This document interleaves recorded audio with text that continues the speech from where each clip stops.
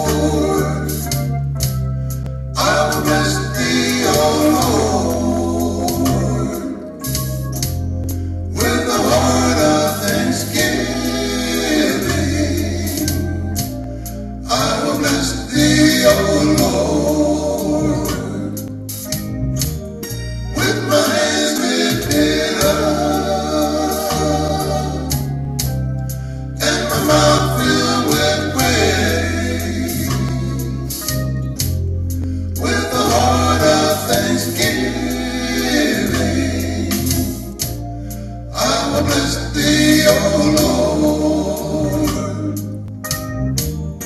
I will bless thee, O Lord. I will bless thee, O Lord, with a heart of thanksgiving. I will bless thee, O Lord, with my hands lifted up and my mouth filled with praise. With a heart of thanksgiving, I will bless thee, O Lord. Oh, I will bless thee, O Lord.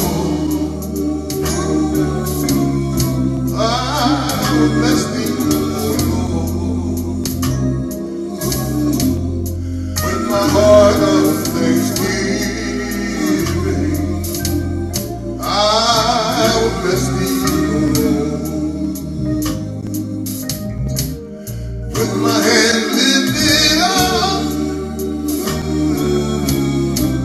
and my mouth filled with praise.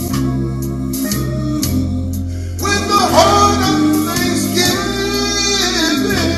yeah, I will bless thee, O Lord. I will bless thee, O Lord.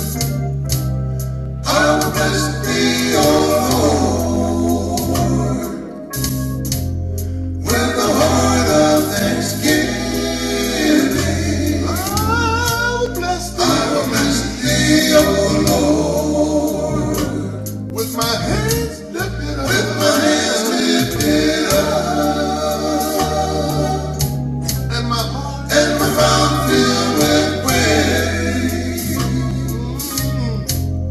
With a heart of thanksgiving, I will bless thee. I will bless thee, O Lord.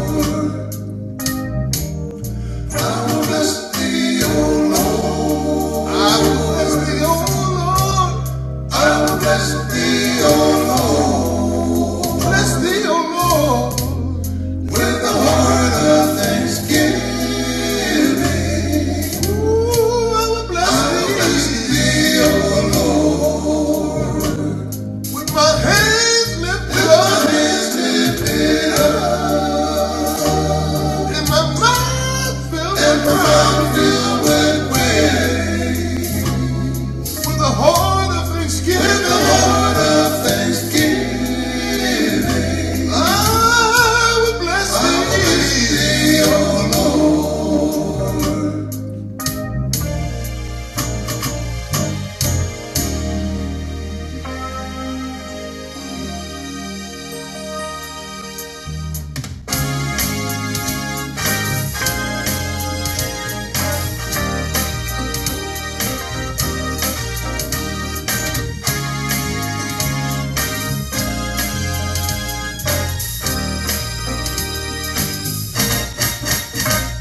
Let the glory of the Lord rise among us. Let the glory of the Lord rise among us. Let the praises of the King rise among us. Let it rise. Come on, if you're home, sing with us. Let the glory of the Lord rise among us. Let the glory of the Lord rise among us. Let the praises of the King rise among us. Let it rise. Oh, let it rise. Oh,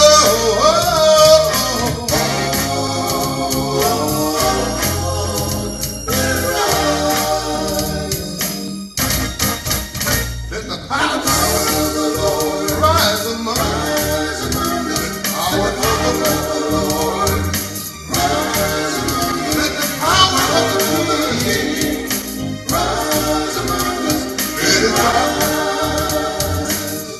Let the power of the King rise.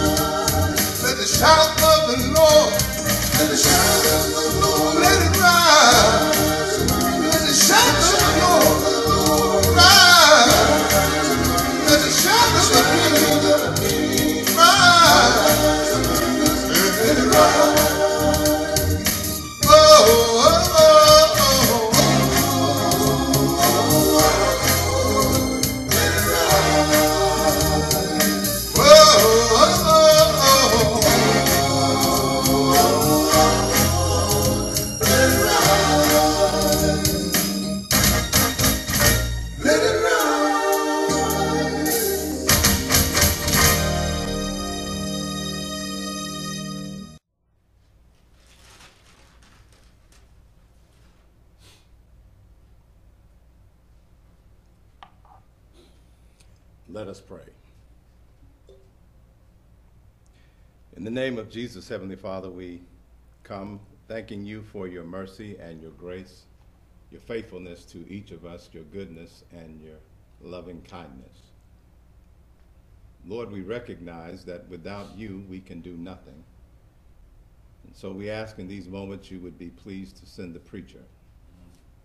Prepare our hearts, Lord, and help us so that as we see and hear what you are saying through the scriptures by your Spirit, that our hearts would be receptive and that our wills would yield and we would say, yes, Lord. We'll be careful, Lord, to give you all the praise, to give you all the glory. We ask only that you will speak words to us now that will help us to be like Jesus. For it is in his name we pray. Amen. First, in reverence to the Spirit of Christ, in whom we move and have our being. Then with great appreciation and respect for our pastor, Reverend Fernando Downs, my co-laborer, Pastor Jerry Martin, for all those who serve as deacons in our church, the trustees, the various leaders of the ministries and auxiliaries of our congregation, the rank and file family of the Southside Church, and to all who are friends and guests chiming in and checking in via the internet during this season. We say to you on this, the 5th Sunday of January in 2021, grace and peace from our Lord and Savior Jesus Christ. If you'll indulge me, on the day that this is distributed to the internet, my parents will celebrate 59 years walking together in holy matrimony. All right.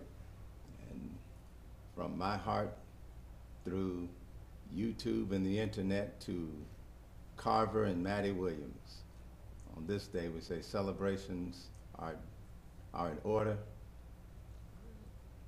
Respect and congratulations on making 59 years. My. It's a blessing that I have you as a mother and a father, and I have your example as a husband and a wife. Hope you enjoy your day, and certainly hope you know that I stand in awe of you on this day. Now, if you brought your Bible, I'm going to invite you to look with me in the book of the Gospel of John, John's Gospel, chapter 8, verses 1 through 11. The Gospel of John, chapter 8, verses 1 through 11. There is an announcement I do need to make as you are finding that passage concerning next Sunday, which will be First Sunday.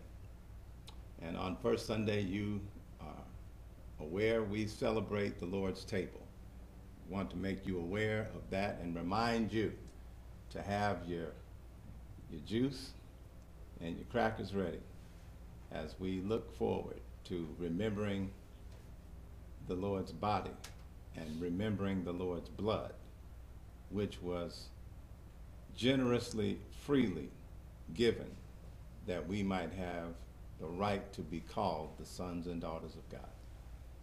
I want to put that on your calendar and remind you of that as we anticipate Lord's delay one more Sunday, First Sunday, and if it happens, we will be celebrating the Lord's table. You have your Bible. I'm reading from the Gospel of John, chapter 8. I'm going to begin at verse 1. In the interest of clarity, I'm going to read from the New Living Translation, words that are found there. You find it reads like this in the New Living Translation. Jesus returned to the Mount of Olives. But early the next morning, he was back again at the temple. A crowd soon gathered, and he sat down and taught them. As he was speaking, the teachers of religious law and the Pharisees brought a woman who had been caught in the act of adultery. They put her in front of the crowd. "Teacher," they said to Jesus, "this woman was caught in the act of adultery. The law of Moses says to stone her. What do you say?" They were trying to trap him into saying something they could use against him. But Jesus stooped down and wrote in the dust with his finger. They kept demanding an answer, so he stood up again and said, "All right, but let the one who has never sinned throw the first stone." Then he stooped down again and wrote in the dust. When the accusers heard this, they slipped away one by one, beginning with the oldest, until only Jesus was left in the middle of the crowd with the woman. Then Jesus stood up again and said to the woman, "Where are your accusers? Didn't even one of them condemn you?" "No, Lord," she said. And Jesus said, "Neither do I. Go and sin no more." This is the word of the Lord. Let us hear and be saved. For just a few moments, I want to share from this passage of Scripture from the subject, the case for critical grace. The case for critical grace. I covet your prayers. Al Pacino, in the 1979 movie And Justice for All, played the part of a young, passionate lawyer assigned the responsibility of defending the Honorable Judge Henry T. Fleming. As it were, in the narrative of the movie, this judge had been accused of a heinous crime, and he needed to have a defense attorney. For those who are familiar with the movie, I just want to make you aware of the introductory statements made by Al Pacino's character as he began the task of defending his client. He attempted to remind the jury that this courtroom exists for the purpose of ensuring that everybody gets a fair shot at justice. The prosecutor has the job of bringing every person to account against the rule of the law. And the defense attorney has the responsibility of making sure that his client receives equal protection under the law. That was what Al Pacino's lawyer character presented.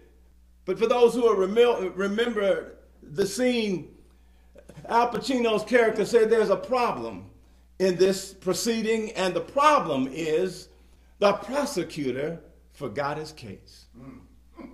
The prosecutor forgot his case, and because he forgot his case, his client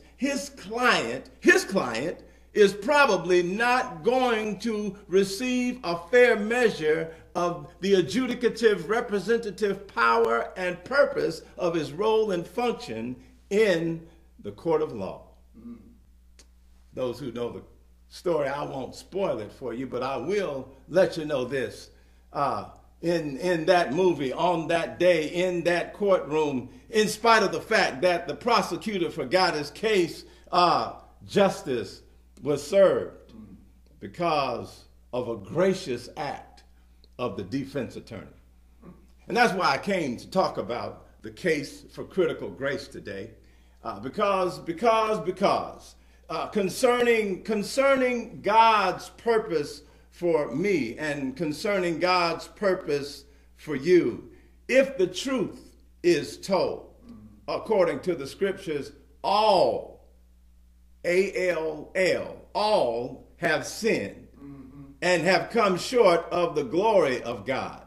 And if God wants to, if God wanted to, if God wanted to, God could hold every human being responsible for God's law, and on the basis of that, convict every human being guilty of all sin, and worthy of all punishment. The case for critical grace is rooted in the reality that me and you, reverends and non-reverends, laity and clergy, all stand under the same condemnation with respect to our guiltiness, our sinfulness. And all of us, therefore, need mercy, and all of us need grace. I want to explore, and I'm just going to tell you up front, I'm not going to preach this whole message today. I've learned my lesson. I'm going to go as far as I can, and then I'm going to park it so that I can stay within appropriate parameters. Praise the Lord. But I do want to frame this passage in light of 4 L's.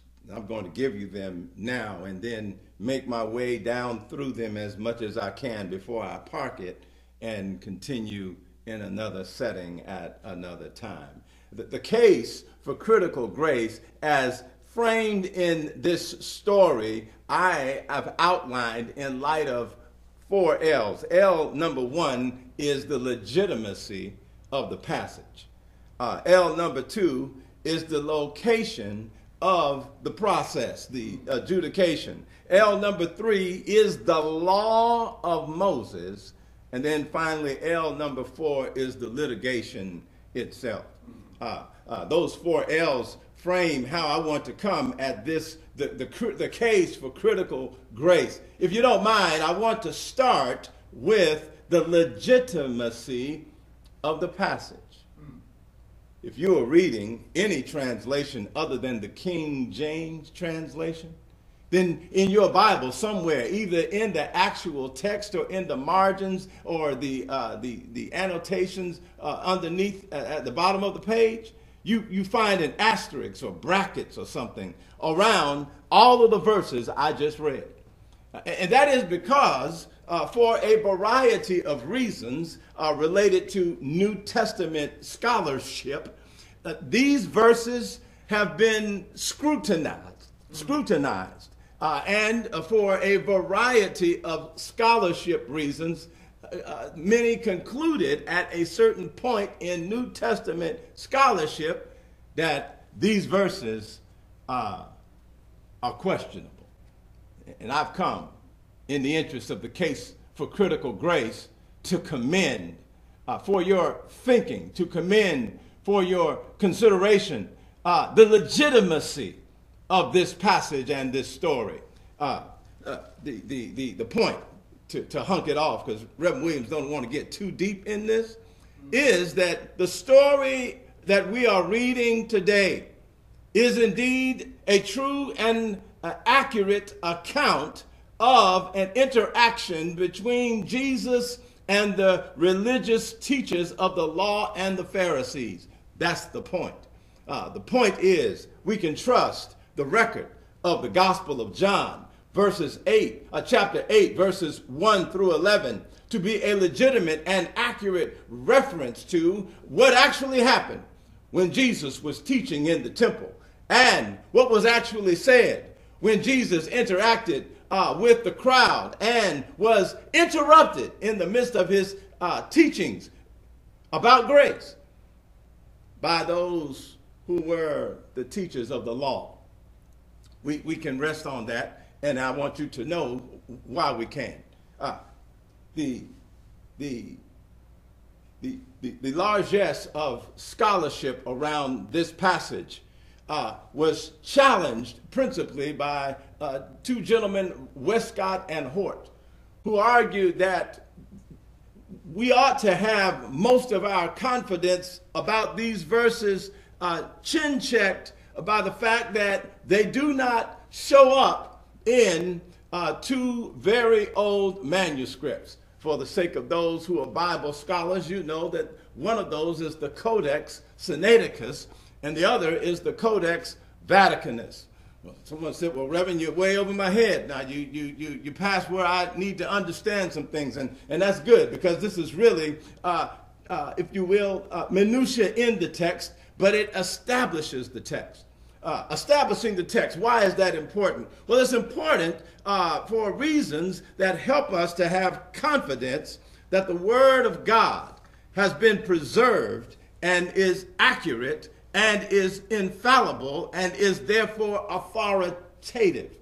The authority of what we're going to look at today need not be scrutinized or diminished. It need not be discounted and relegated. These words are indeed the words of Jesus, and what Jesus says there and how the folk responded to Jesus there are indeed accurate representations of what actually happened. Well, Reverend, how can you push back Westcott and Hort? They have doctor's degrees. Well, I don't have one, but Zane Hodges did, and I brought Zane with me today. Zane Hodges taught at Dallas Theological Seminary for several years. Zane Hodges and Arthur Farsted, in their book, a seminal work entitled The Greek New Testament According to the Majority Text, argues significantly concerning the legitimacy, one, of the majority text, and two, on the basis of it, the passage that we're looking at here. The Gospel of John, chapter 8, verses 1 through 11, contains material which strikes at the heart of the case for critical grace, because there in the temple, Jesus Christ teaching is interrupted by the teachers of the law, and there in the temple, Jesus Christ is invited to become a part of a lynch mob by a group of religious people. And his response there is an important response for us to study and to learn from. It is quoted by Eusebius. It is quoted by Papias. It is quoted by Irenaeus. It is referenced by Polycarp, which means that all of what we are talking about here in these verses goes back to at least 125 AD, way before the Codex Sinaiticus and the Codex Vaticanus were ever even put in print. My point, brothers and sisters, is what we're looking at here is reliable and authoritative. There's too much credit that's been given, to the scholarship of men whose thinking was presumptuous. I'm going to go there, and then I'm going to go to my message, because it's important for us to appreciate how people start playing with the Word of God. Westcott and Hort, in their scholarship, argued that the two translations I've referenced, the Vaticanus and the Sinaiticus, were neutral versions of the scriptures, that they were not in any way impacted by the cultural and political dynamics of their time. But what we now know is that that is anything but the truth. The Vatican references and reflects a variety of agendas because it was written and captured post-Nicene Creed. Too many pastors were slaughtered in the aftermath of the Nicene Convention. Can you imagine going to a conference meeting and because you disagree, you don't get to go home? Yeah. I digress, but let me get to my point. My point is, brothers and sisters, what we are about to look at today as we explore the case for critical grace, what we are about to explore today is referenced and rooted in the relationships of pastors and bishops who walk out of the continuum of those who walk with Jesus or were mentored by those who walk with Jesus into the time of so-called trusted passages of Scripture. The legitimacy of the passage, we can trust what we're reading in spite of what you might see in your Bible. We can trust that these are the actual words of Jesus Christ, and we need to be made certain, we need to be clear that this is so. I'll come back and maybe say something else about that, but what I want to hurry to is my second L, and that is the location. Look there in chapter 8, verse number 1. The text says that in the aftermath of a discourse with the officers and chief priests, in verse 45 of chapter 7, you go back and you said, then came the officers to the chief priests and Pharisees, and they said unto them, why have ye not brought him? I need you to see that. This is the context in which Jesus's dialogue and interruption with the teachers of the law and the Pharisees occurs. There has been a plot, a hatching. There has been an agenda of growing to capture Jesus. There has been a desire to have means by which to criminalize and discredit the Christ on the behalf of folk who don't even like each other, but are in concert in their disgust and disdain for Jesus. Verses 45 down through 52 rehearses the fact that in a variety of ways, several persons were looking for ways to trap Jesus. They were looking for ways to trap him according to the law of Moses. And I want to say this, the case for critical grace is rooted in that very challenge, brothers and sisters, that people would like to, in too many cases, misuse the law to do anything but be justice and righteous. Misuse the law for the purpose of incriminating those who are innocent. And that is what is happening here in this passage. The case for critical grace, the location. Where does this happen? This happens in the temple after Jesus comes back from praying in the garden. Verse number 1 of John chapter 8, Jesus went unto the Mount of Olives. He went unto the Mount of Olives because he had just gone through another round, if you don't mind, another round of being scrutinized, of being antagonized, of being hostilely engaged, of being challenged, and being accused. So after prayer, verse number 2, early in the morning, he came back again. I like that about Jesus. Jesus, in spite of the fact that he knew going forward in grace, he would be challenged again. Jesus keeps coming back to the location. What is that location? There it is. Verse number 2. And early in the morning, he came again into the temple. There it is. The location. The location. Jesus comes into the house of God, and there in the house of God, Jesus begins to teach grace. Jesus began to teach by parable and by various methods of analogy. He begins to help the people to understand the grace of God and to understand the love of God. They're in the temple. And it is important that we appreciate where Jesus would position himself in the temple. We know from reading elsewhere in the Gospel of John and in the Gospel of Luke that Jesus was particular about positioning himself in the court near the treasury.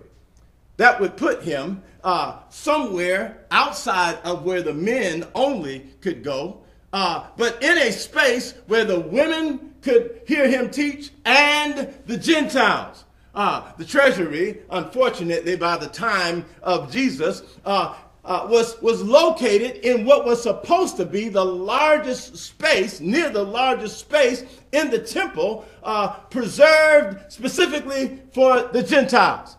And Jesus would, when he would come to teach, Jesus would come into the temple and Jesus would position himself where the women could hear him and where any Gentiles could hear him. Oh, my brothers and sisters, this is missiologically significant for the case concerning critical grace. Most of the teachers of the law would position themselves in the men only section of the temple, intimating by so doing that what they had to say concerning the law of God, what they had to say concerning the love of God was for men only, but not Jesus. In Jesus's case for critical grace, by very posture and position, Jesus demonstrates that what he has to say in behalf of God is available not just for men only, but for women as well. And not just for Hebrew women only, but for anybody who finds value in the temple of God. Jesus, according to the scriptures, positions Jesus' self in the temple. And he did it again and again. Look there. And all the people came to him. And then I want you to note two things about his posture. He positions himself in the temple near the treasury, which would mean women had access to listen and learn. Gentiles had access to listen and learn. And of course, men could come as well and listen and learn about the love of God. But note the posture of Jesus. Verse number 2, I'm still there. The passage says that Jesus, when he came into the temple near the treasury area with accessibility and availability for all, note the two things there concerning his posture. Number one, he sat. And number two, he taught them. There in the passage, verse number 2, he sat down. And number 2, he taught them. Well, brothers and sisters, the case for grace, for critical grace, we find there that God's desire, modeled by Jesus Christ, is that there is access to hear and learn from a loving Savior who will sit down and will make it plain to all of the people. Not just the men people, but the women people. Not just the women people, but people from every stripe and nation who find value in the temple. Now, finding value in the temple was the initial intention for God making a Hebrew nation in the first place. God intended that among all of the other nations on the planet, that his people would be a royal priesthood. His people would be a holy nation. His people would be a peculiar people, a people of distinction because they were set apart. There would be some things that people who came among his people could experience uniquely and only in the company of his people because his people were connected with God.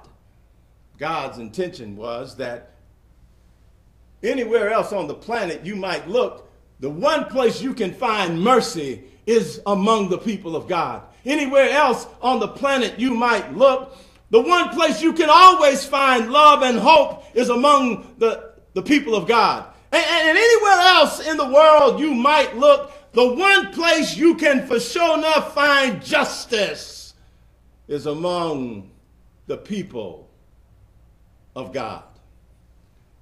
Jesus comes to that institution, which is, if you will, the most sacred space among the people. And there in that location, Jesus attempts to teach grace. Jesus attempts to model grace. Jesus attempts to demonstrate what the incarnation is all about. That is, God with us, Emmanuel. That is, the Prince of Peace and the everlasting Father, making plain who God is, what God is like, and what God's design is for the human experience. There, Jesus is proclaiming, Jesus is declaring the gospel, good news, that all might partake in it, that all might have their hearts healed in it, that all might have their hopes lifted by it, and that all might be partakers in the joy of it. And then something happens. It's interrupted. Look there, verse number 3. Verse number 3 says, "And the scribes and Pharisees brought unto him a woman taken in adultery, and when they had set her in the midst, they spoke to him." That brings me to my next L. My next L is the litigation. Look there, if you will. The verse makes it plain that while Jesus is focusing on learning, the scribes and the Pharisees come with a lynch mob. They come with a litigious agenda, but the whole goal is to lynch somebody. That's right, I said it. I did. I used that word. I said a lynch mob. Right here in this passage, we have religious teachers and we have Pharisees. So we have two classes concerning the law among people. One are the professional professors of the law, and the other is those who, by pretense, proclaim to be perfect practicers of the law. The scribes had their PhDs in the Torah. They were meticulous in exploring the minutia of the Torah. They were exact in their estimation of what it was that Moses meant in the first 5 books. Talmud and several other of the collected writings reflect their attempt to get at, to parse, and to pull into the most intimate details all of what the law of Moses intends concerning the heart and mind of God. The scribes, the religious teachers, they were the professional professors of the law. And so they're coming, and their interest in this is peculiar. But that's not all that's referenced here.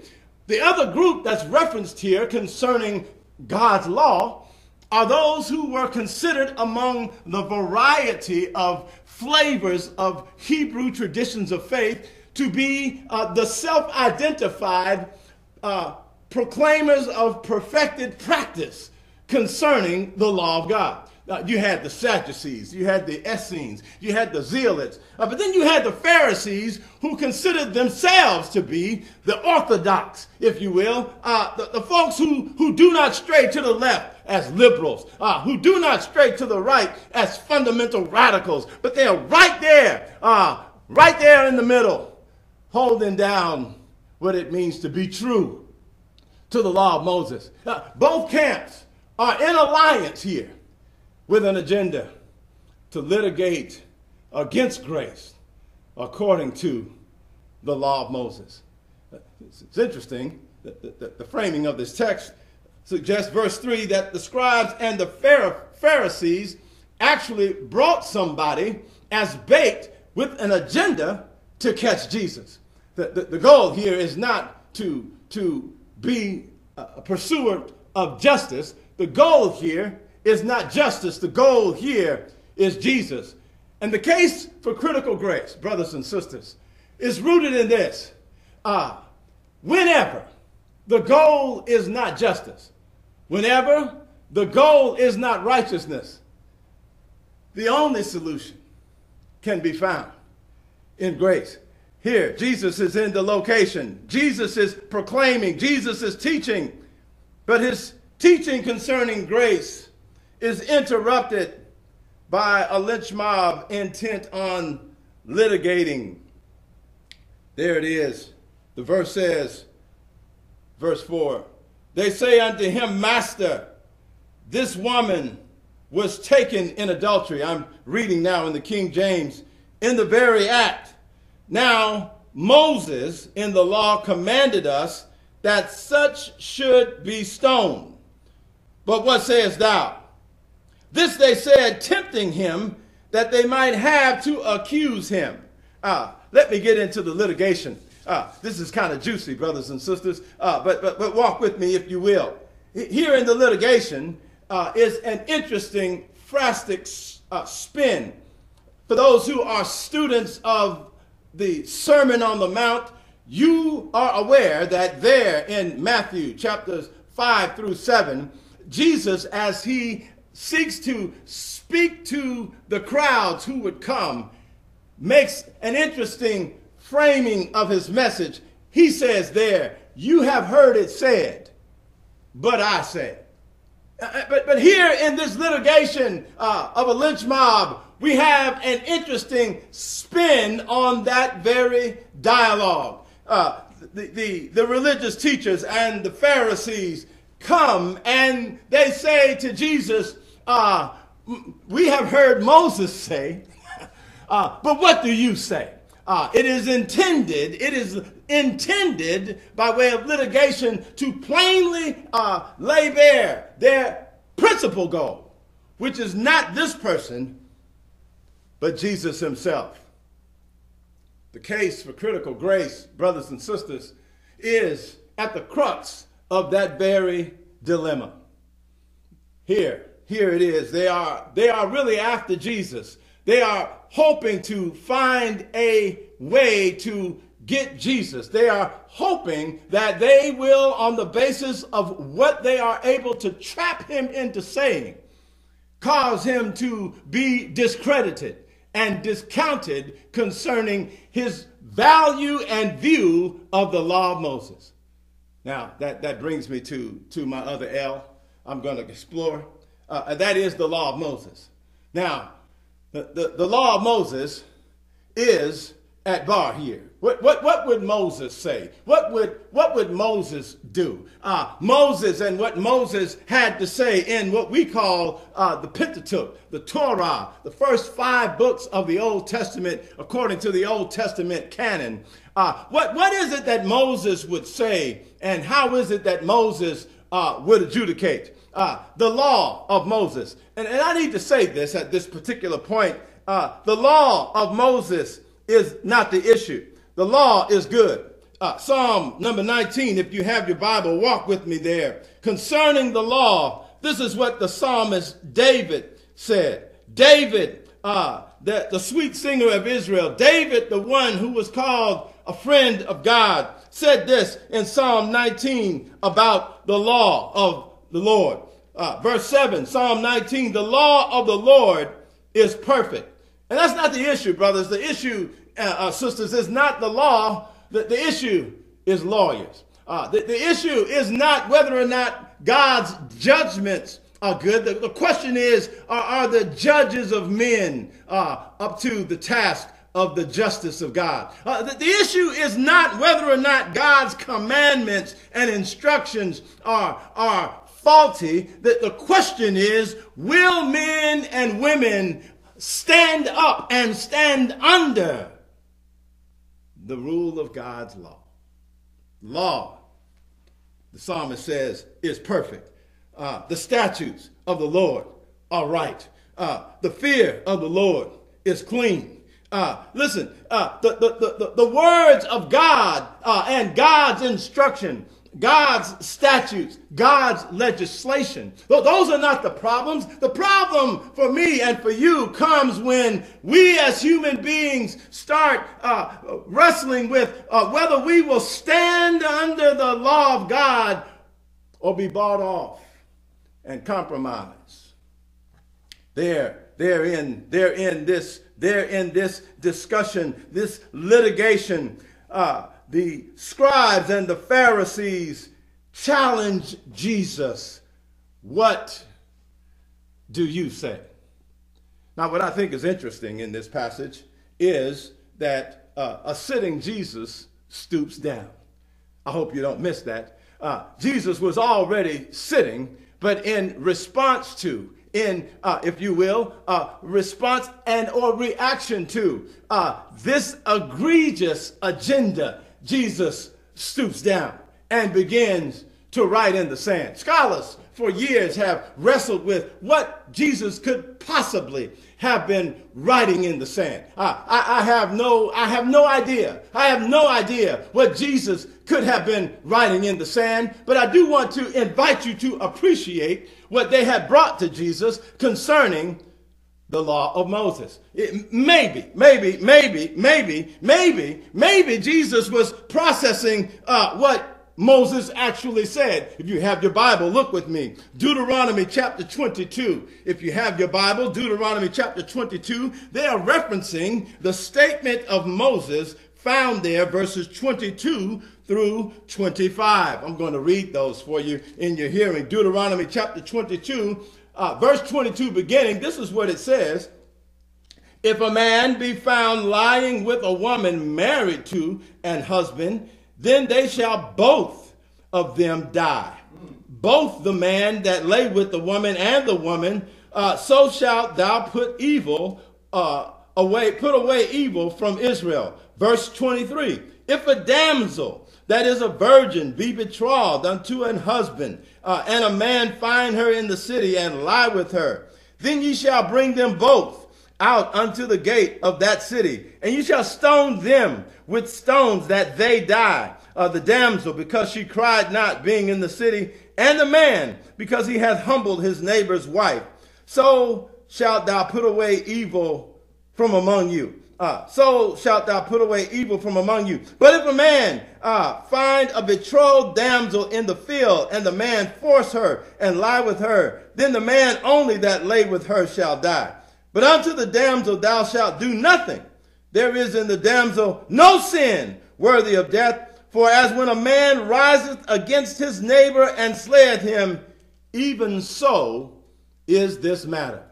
My Lord, we have a dilemma, brothers and sisters. According to the law of God, which is perfect, according to the statutes of God, which are right, according to the fear of the Lord, which is clean, we have a dilemma. And I believe that Jesus stooped down because we have a dilemma, brothers and sisters. And it is at the heart it is at the crux of what makes for the case for critical grace. Just like Al Pacino, the prosecution has forgot to bring the most compelling evidences of their case. We're missing a man. Did you see that? Deuteronomy chapter 22, verses 22 through 25 makes it plain that in the adjudicative proceedings, as it relates to the law of Moses, you need a man. Don't miss this, please. There is nowhere in those verses any indication or instruction that you can punish a woman unless you have somebody who is a man on the stand in the process. And my brothers and sisters, the case for critical grace stands on that very challenge. The misuse of the law to criminalize and brutalize the least of these strikes at the heart of what grieves the heart of God. Here in these verses, religious men who claim to be professional professors of the law and Pharisees, persons whose pretense is that they are the perfect practicers of the law, know better than to just bring a woman to be stoned and ask Jesus, what do you say? Walk with me into the litigation. While I was an undergraduate student, I had the privilege of learning lessons in the law from Dr. Sharon Banks, who at Howard University, which is still the mecca of higher education in the free world, was herself a colleague of Thurgood Marshall under the tutelage of Charles Hamilton Houston. Dr. Banks made a couple challenging points because she never, ever gave us a written exam. You had to come to class and take your test verbally, oral exams. I'll never forget those exams. Thank God for Jesus and grace.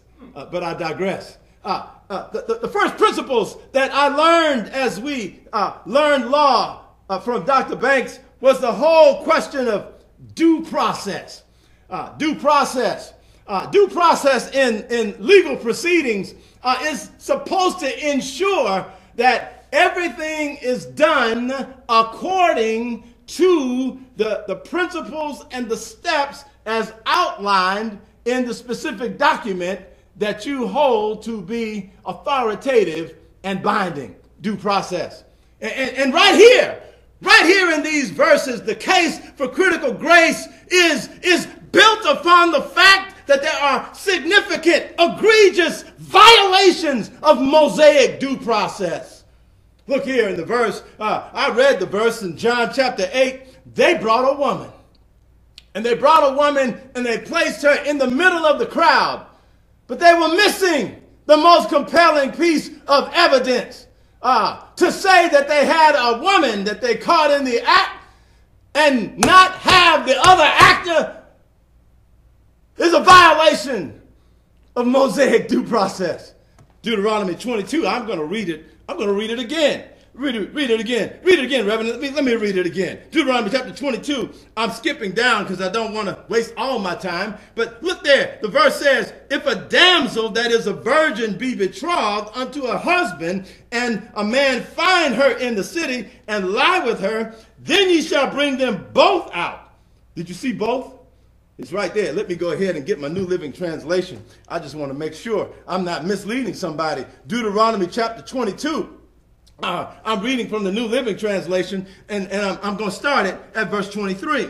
Deuteronomy chapter 22 at verse number 23. In the interest of time, it says, suppose a man meets a young woman, a virgin who is engaged to be married, and he has sexual intercourse with her. If this happens within a town, you must take both of them to the gates of that town and stone them to death. Now, they were bringing this person to Jesus to be stoned, which suggests that she was at least either verse 23 category or the subsequent verse 25.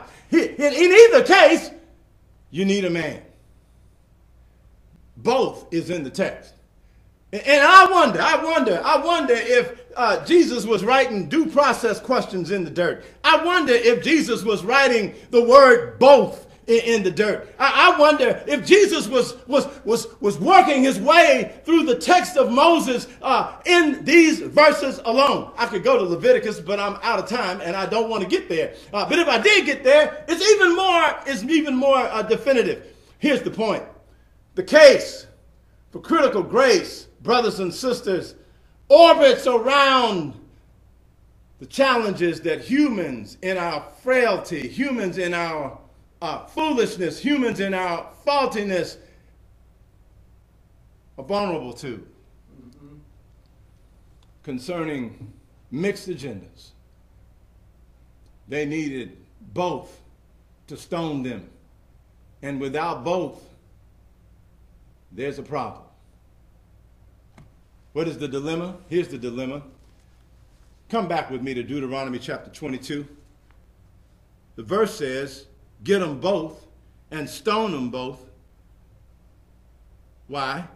So that you can purge Israel of such evil. What are you saying, Reverend? If indeed,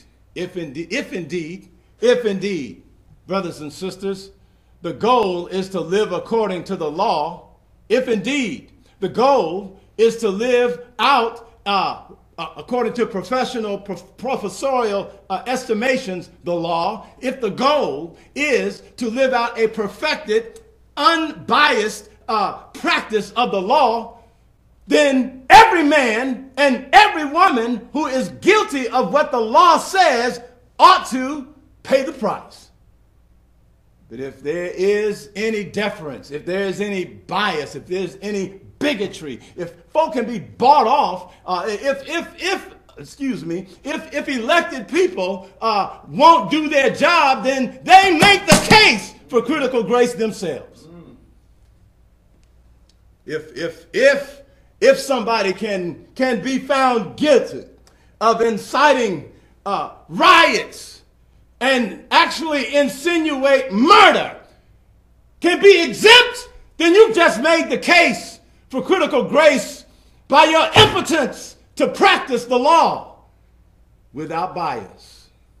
There in this passage, Jesus has stooped down. Jesus is writing in the sand. Maybe he wrote both. Maybe he said, where's the man? Or maybe he just groaned over the fact that to just bring one woman here does not take evil out of Israel.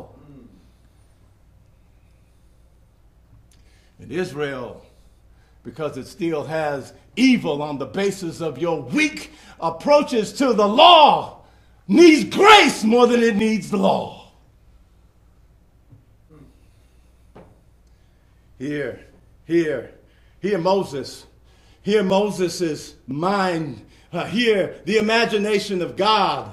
The agenda, the motive is there. It's there. That evil might be put away. Get everybody who's guilty. But if you are going to be partial in how you deal with guilt, then you have just made the case for critical grace. Let me try and hunk it off. I kept you way too long. I'll have to come back and get my other couple points maybe some other time. But I do want you to see something. I told you Jesus stooped down, and I can't leave you with Jesus stooped down. I can't do that. If you give me just a couple more seconds, I want to get him up. Jesus stood up. That's in the text, John chapter 8. The verse says that having stooped down, they kept pressing him. What you gonna say? How are you gonna answer? What is your opinion? What is us gonna do? What do you say we should do, Jesus? And they pressed him, and Jesus stood up, and he made a statement. All right, you who have never sinned, we'll let you cast the first stone.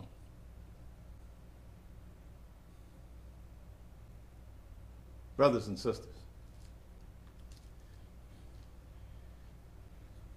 the wisdom of Jesus concerning the law is this. Let the person who has never sinned be the person who throws the first stone. There is wisdom there.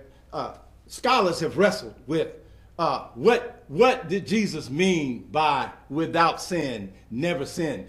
Some scholars are of the opinion that Jesus is trying to eliminate the whole crowd in the lynch mob. He says, if you have never sinned at all, then you cast the first stone. That would have eliminated everybody.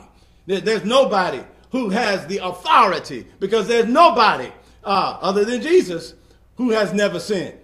Maybe that is the agenda. Maybe that is the objective of Jesus, having been pressed hard by people who are clearly misusing the law of Moses, having been pressed hard by people who are clearly bought off in their agenda, broken people attempting to break Jesus. Maybe Jesus wanted to give them a gentle pushback and say, you're not even righteous enough to practice the law of Moses. Maybe that was the goal. If you have never sinned, you can cast the first stone. Maybe that is the interpretation. Some scholars are of that opinion, that he was trying to rule out the whole crowd. Other scholars are of this opinion, that Jesus was trying to find out who in good conscience was not guilty of this sin.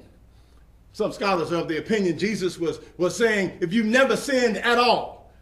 But other scholars are of the opinion that it's a contextual estimation and application. If you've never done this sin, that is to say, if you as a man have not done what you are accusing this woman of, if you've never been on the other side of the act that this woman has been caught in, then you cast the first stone. Either way you chalk it up, you look at the results, and you find that everybody left.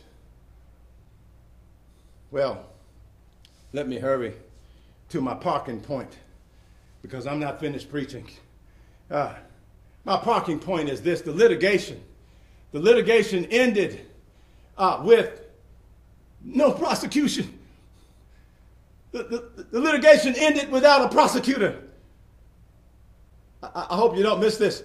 Jesus was teaching in the temple, and he was interrupted by a lynch mob intending to litigate and catch him on the way to stoning someone. And with one statement, after stooping down, standing up, Jesus' one statement, anyone here who has never sinned can lead us to cast the first stone, caused there to be a due process dilemma, because now there was no longer a prosecution. And you can't have a case if you don't have a prosecuting attorney who will stand at the law to defend and implement the law. If you don't have a prosecution, you don't have a case. If you don't have a case for a prosecution, you have made another layer of the case for critical grace. The judge has to say, if there is no prosecution, there is no case.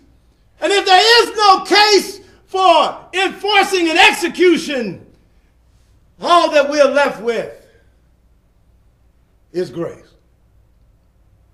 Well, a few years ago, the O'Neill twins referenced a song testifying.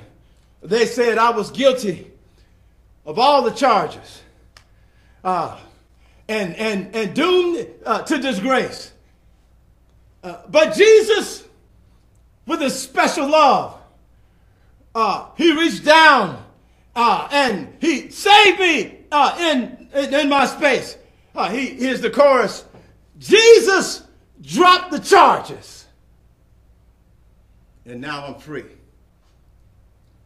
Brothers and sisters, the case for critical grace made here on the legitimacy of this passage because of this location in the temple, in light of the law of Moses and this peculiar litigation, is on this order. Jesus says,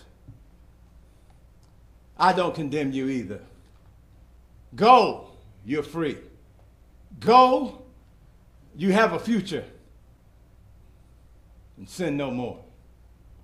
This is the gospel, brothers and sisters, that those who are guilty, those who are actually completely worthy of the punishment and the penalty for rebellion and disobedience, who can find Jesus Christ as their attorney, will find in Christ one who will defend, one who will redeem, and one who will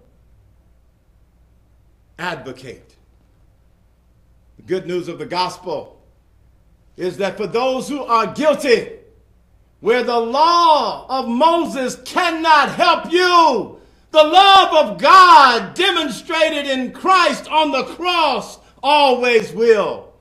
Let's be clear that day, this sister got off on a technicality. She got off because there was no prosecution. But you and I cannot make that disclaimer. Technicality or not, the scripture says that all have sinned. And everybody needs someone who's not only a good attorney, you and I need a Savior who is willing not just to advocate in our behalf, but to propitiate in our behalf, to die, to pay the price, that you and I might experience forgiveness and pardon.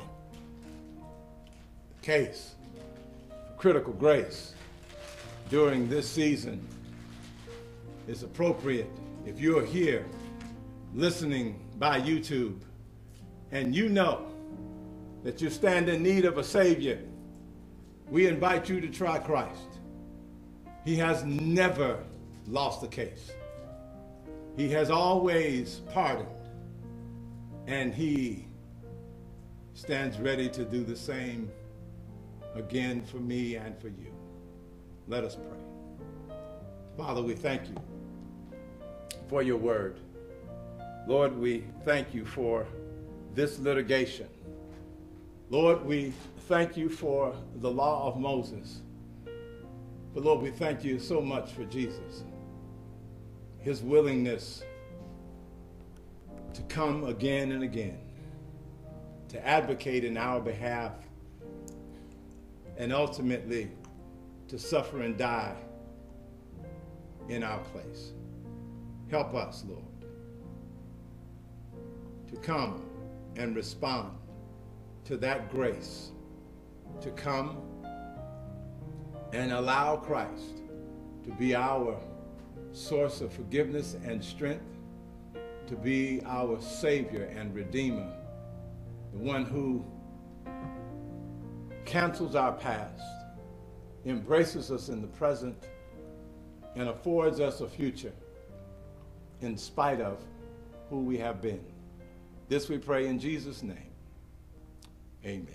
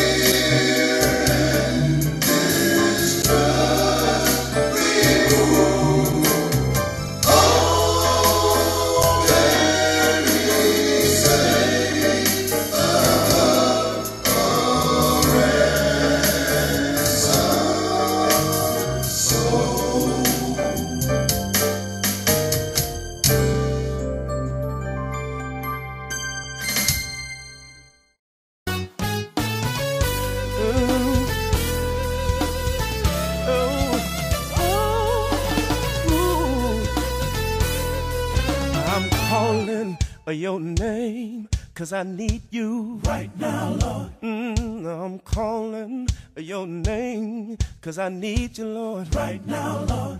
Well, sometimes I get tired and sometimes I get weak. That's why I'm calling your name, 'cause I need you right now, Lord. Yeah, I'm calling your name, 'cause I need you right now, Lord. Yeah, I'm calling your name, Lord, 'cause I need you, Lord, right now, Lord. Well, sometimes I get tired and sometimes I get weak. That's why I'm calling your name. Yeah, 'cause I need you right now, Lord.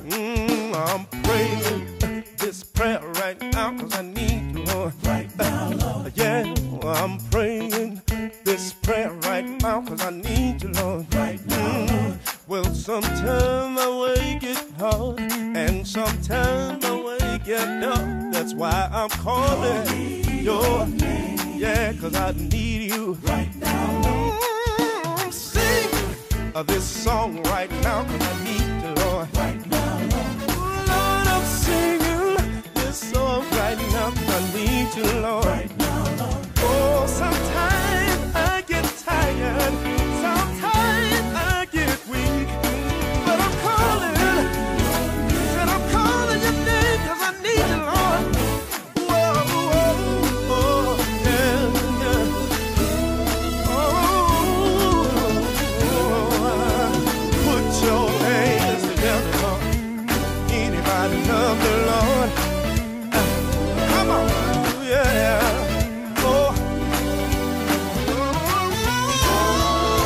Sometimes I get tired and sometimes I get weak, but I'm calling on your name, 'cause I need you right now, Lord. Right now, Lord. Come on, right now, Lord. Right now, Lord. Said I need you to hold me right now, Lord. In the palm of your hand, Lord. Right now, Lord. Sometimes I'm weak, right now, Lord. And sometimes I'm tired, Lord, right now, Lord. And I need you to rock me right now, Lord. In the cradle of your own, Lord, right now, Lord. Whoa, oh, right now, Lord. Oh, oh, yeah, yeah, right now, Lord. Sometimes I'm down and out, Lord, right now, Lord. Sometimes I'm sick in my body, Lord, right now, Lord.